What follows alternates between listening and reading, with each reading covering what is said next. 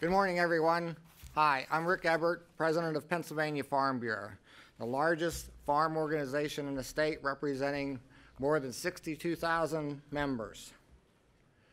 Several hundred of our members are in the Capitol today, meeting with representatives and senators from both parties. Among the issues they are discussing is the need for further investment in broadband infrastructure in rural Pennsylvania. Due to the lack of high-speed internet service, rural Pennsylvania is falling behind more populated areas in our state. Yet the need for the tools and services provided by the internet is not dependent on a person's zip code. Today's ever-evolving technology and the push towards more online services is happening regardless of whether you live in our smaller communities or a major or urban area. Many of our farm families can't take advantage of online banking, tax software, or the revolution of telemedicine, simply because they lack rural broadband.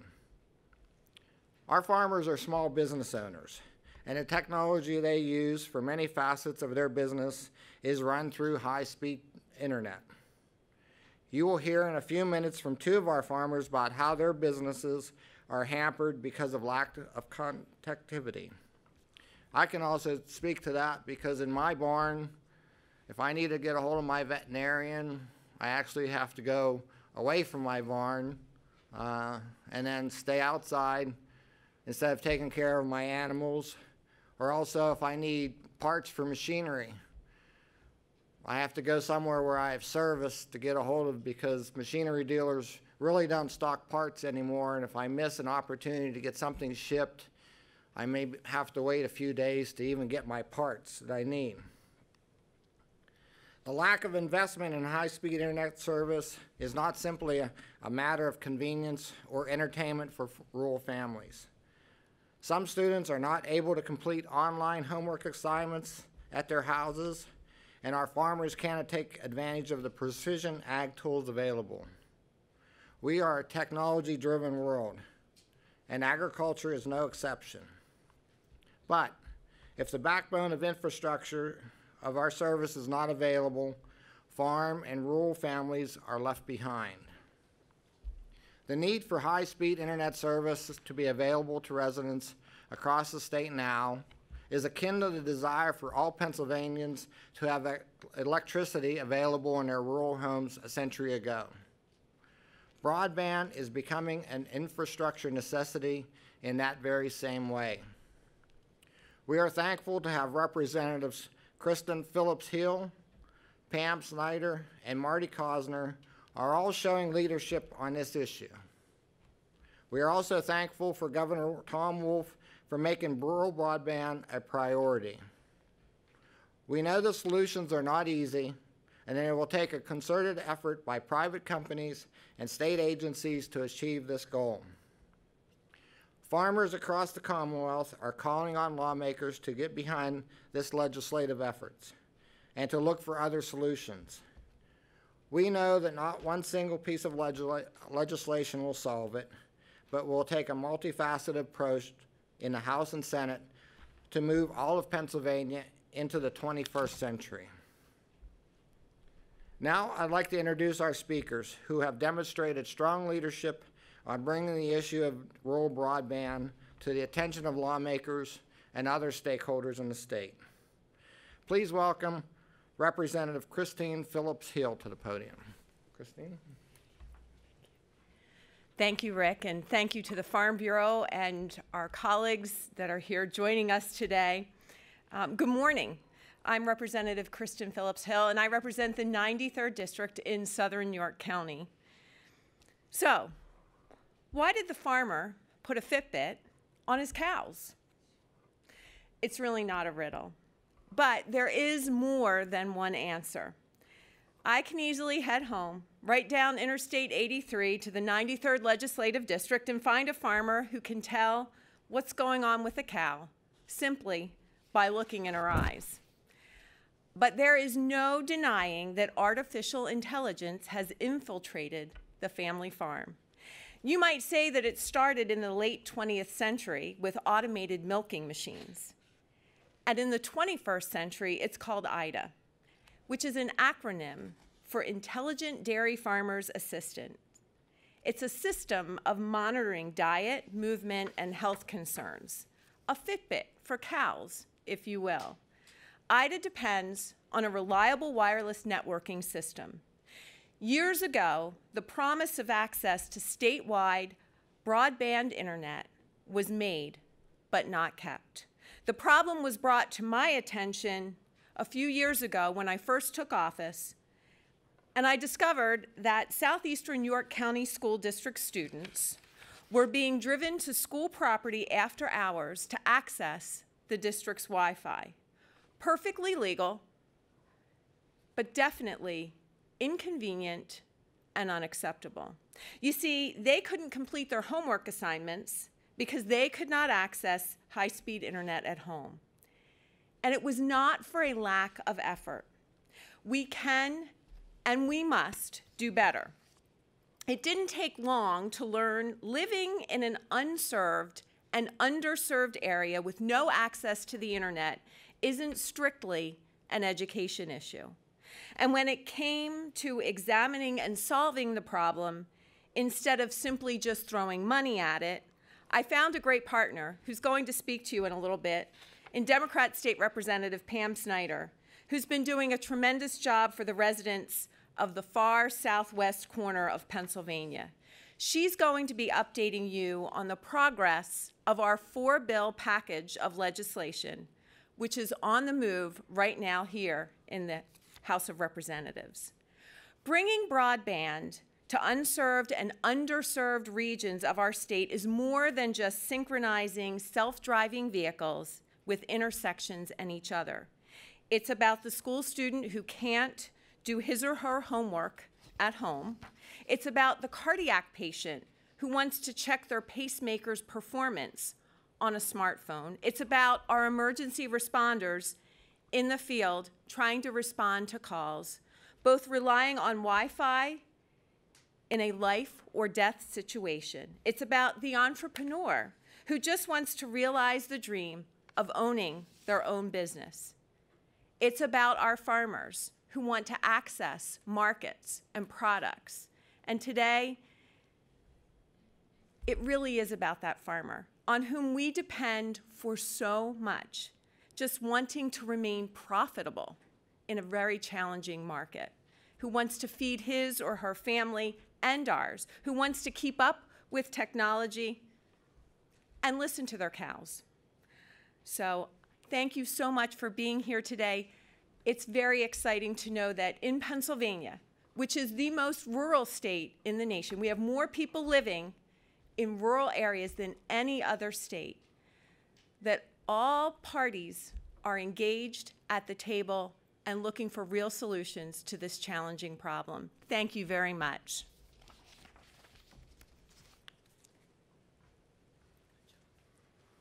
Thank you, Kristen. I'd like to note that this is a bipartisan effort, and our next speaker, Representative Pam Snyder, has been equally aggressive in supporting efforts to improve and expand rural broadband across the state. Representative? Thank you. Good morning, everyone, and thank you very much for being here. You just heard my good friend and my colleague, Representative Phillips Hill. She and I have led this 2-year effort to bring high-speed internet to unserved and underserved rural areas, to help bring modern broadband to the 800,000 who currently lack it, 520,000 of whom live in rural areas. We have introduced a 4-bill package to accomplish that goal. We are pleased the 2 components of that package were moved out of committee just last week. Let me brief you on the movement of our legislation. House Resolution 431, which calls for an audit of the state's Education Technology Fund, a 6-year education technology program financed by non-rural telecommunications carriers, was approved by the House Education Committee. We want to make sure that this program is operating as intended. The goal is to have this program audited by State Auditor General Eugene DePasquale, who would report his findings to the General Assembly. House Resolution 429, which would establish a legislative task force on the delivery of high-speed broadband services, was similarly approved by the House State Government Committee. This resolution also directs the Joint State Government Commission to create an advisory committee to conduct a broadband availability study and report its findings back to the House of Representatives.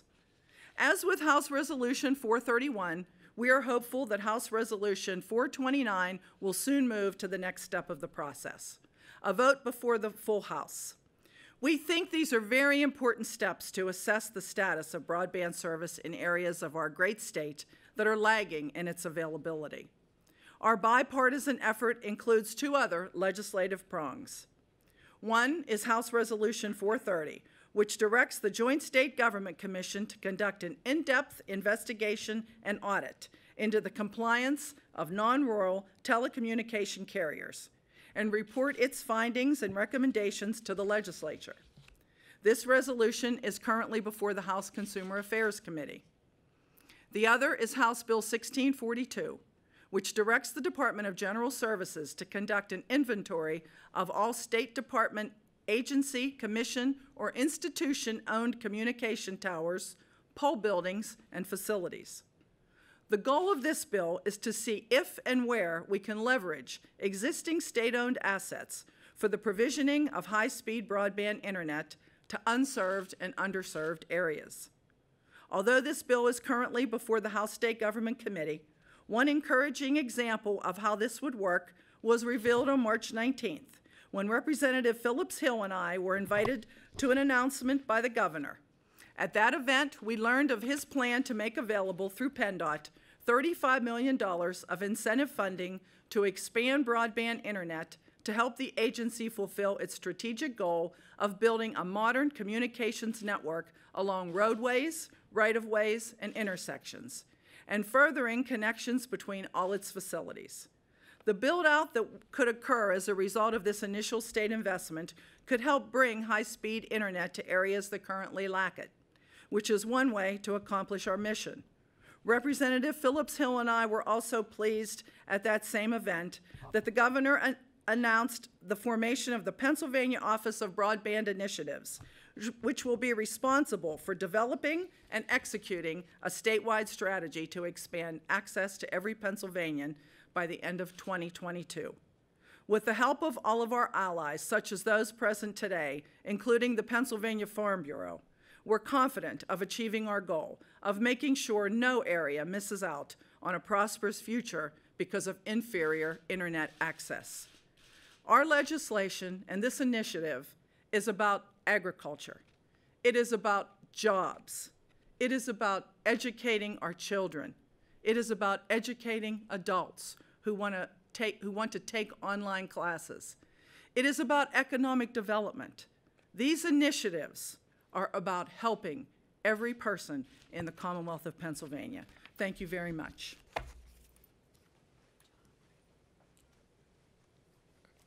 Thank you, Representative Snyder. Next up is Representative Marty Causer, who is Chair of the State Agriculture and Rural Affairs Committee. Marty? Good morning, everyone. It's great to be here with you, and I want to thank President Ebert and everyone from the Farm Bureau for their leadership on this issue. Also want to recognize the great work by colleagues, Representatives Phillips Hill and Snyder, for all the work that they've put into this. And you know, broadband connectivity is not a luxury, it's a necessity. It's a necessity for farmers and for agricultural operations. It's a necessity for students and teachers and hospitals and healthcare facilities. Unfortunately, rural Pennsylvania has been left behind by a lot of the large service providers, and we look to change that. And we all know that when farmers get involved in issues, they get taken care of.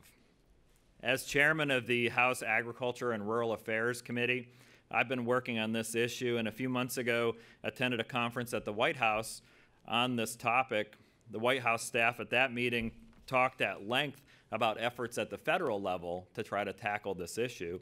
And The president had just signed an executive order bringing focus to this issue. The White House staff is talking about specific infrastructure funding, part of which could be used for rural broadband service. And it was very clear to me that we can make progress on this issue by working together, all levels of government, private industry, service providers. And the key, I think, is going to be coordination and resources. And make no mistake, it's going to take a lot of resources. But if we're coordinated in our approach, I think that we will be successful. The governor, to his credit, has allocated $35 million from PennDOT to this effort. I certainly commend him for that. And I'm currently drafting legislation that I believe will assist in coordinating and spearheading broadband development focused on the most rural, underserved communities in Pennsylvania.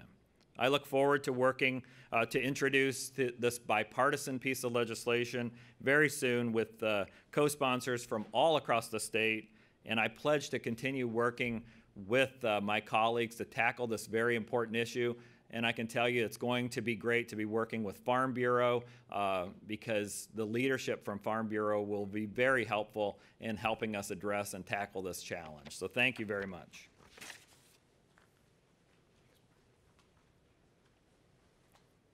Thank you so much, Marty.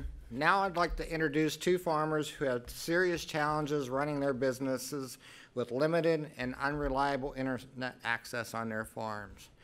First up is Bethany Corson, who is a dairy farmer from Center County. Bethany? Thank you for the opportunity to speak today. My husband and I milk 60 cows in Center County, about 25 miles outside of State College, and we do that using a robotic milker. 3 years ago, when we started this process, we put a ridiculous amount of time into researching, and the one thing that never came up was the lack of high-speed internet that we would need to run this machine. So after investing a considerable amount of time and money into getting our project done, a week before startup, the technicians came in and informed us that the satellite internet that we use would not be fast enough to run our robot. So we were kind of dead in the water trying to figure out how to proceed from there. What we came up with was kind of a hodgepodge of things, which is ridiculously expensive and not convenient and uses a lot of data and is sketchy at best because if it's cloudy or snowing or there are too many leaves on the trees, we lose signals and aren't able to do what we need to do. So basically what we're losing out on is we've got this fantastic piece of technology that is able to give us all the data that we need. We've got the Fitbit. So we have this data at our hands and we aren't able to access it unless we are literally standing right in front of the machine and looking at it. One of the selling points was to be able to access into that and be able to look at that wirelessly from anywhere. We're also losing out on valuable technical support. The company, under normal circumstances, is able to beam in, if you will, at any point and work through any sort of technical issues before they would have to actually have a service call where we are, paying a technician to travel to the farm and actually work on that. We have struggled to be able to deal with the remote technicians because they have a hard time getting onto our system and staying on. Our data doesn't allow appropriate updates. And because of sketchy service with our cell phones, a lot of times, even when we're trying to do our own troubleshooting, it becomes an issue because we have to move to a better spot to get a better signal, or, we can't be in the barn, we can't be here or there. So the challenges are definitely far beyond just, my kids would really like to watch Netflix. It is an issue, and the technology that is being created and on the market for us is fantastic. Unfortunately, we're being hampered by our ability to use that because we don't have the internet we need to keep these systems online and updating and do what they're supposed to do to really be beneficial to us. Obviously this is a big issue. It challenges us in our abilities to be competitive with other farms, and it's just frustrating, frankly. So, you know, it would be great if we were able to get to a point where we can compete like everybody else. So thank you for your time. Thank you for sharing your story, Bethany. And now our final speaker is York County poultry farmer Corey Grove. Corey? Good morning, and thank you for this opportunity to come in front of you and speak about the issues that we have in southeastern York County. My family's farm is located in south central or southeastern part of York County, and we're really feeling the impacts of the digital divide. My house is located a half a mile up the road from our family's farm, where I do have decent, okay internet coverage that comes from an antenna through line of sight. And obviously that comes along with all kinds of issues in our area with all the rolling terrain and hills that we have in our area. So at our farm, we're currently limited to whatever the local phone service provides, which is very sketchy and very can be super slow at times. Just recently, my wife and I became chicken farmers. We built a cage-free layer house, and our layer house is controlled by a computer that is continuously monitoring the climate in the house, whether it's the water usage or feed consumption, the temperature, all the ventilation, all of that is being monitored by this computer. And our poultry, our layer house is located down at our family's farm, which I said before is down the road from our house.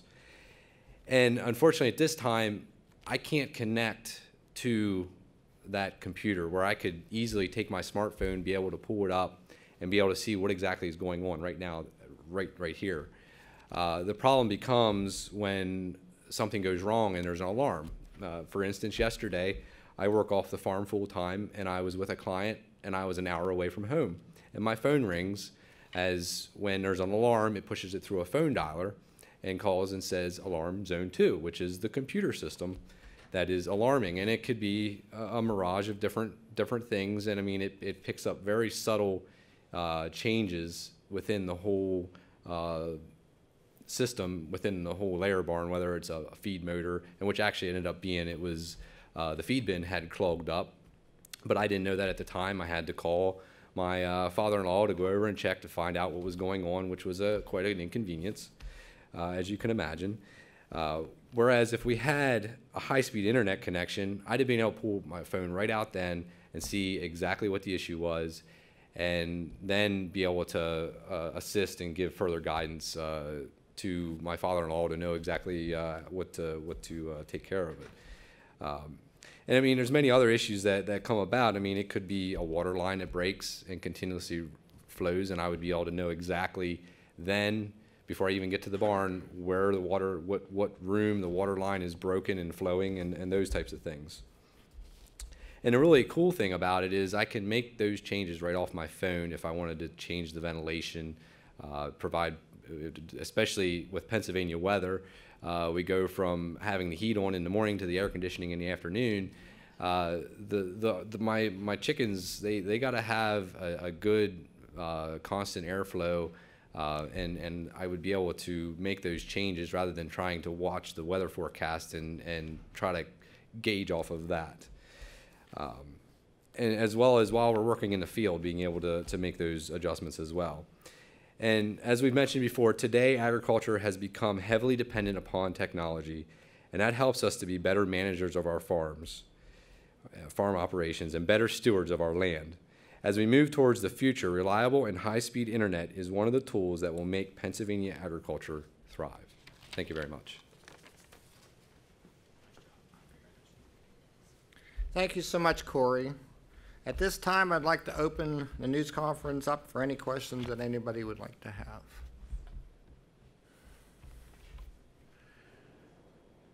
Any questions? Seeing none, I'd like to thank everyone for coming out to today's news conference on the need for rural broadband internet service for the agriculture community and for Pennsylvania. Thank you.